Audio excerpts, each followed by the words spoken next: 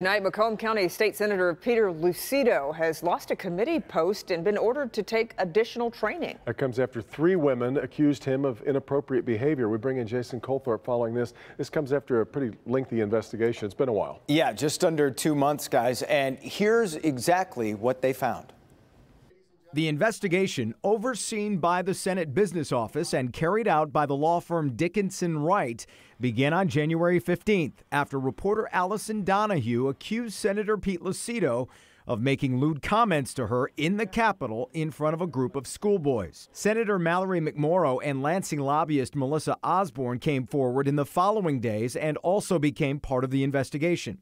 25 people were interviewed, some more than once, and investigators also looked at texts, video, diagrams, and audio to try and piece together what happened in each case.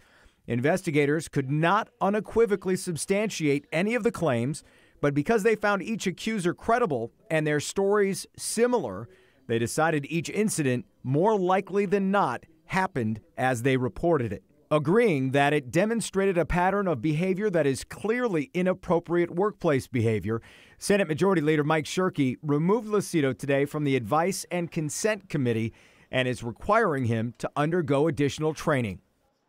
We also reached out to Senator Lucido by phone and text and got no response. We should also point out that some outside witnesses declined to be interviewed or refused to cooperate with this investigation. And Allison Donahue, by the way, tweeted that she was happy with the outcome of what happened. Interesting, though, and not to say that one committee is more important than the other, but in this case, he is also the chairman of the Judiciary Committee, which is a more powerful committee. He keeps that chairmanship. You wonder if maybe that would be different had they come to a more concrete conclusion here. Sure. Yeah. Okay, Jason.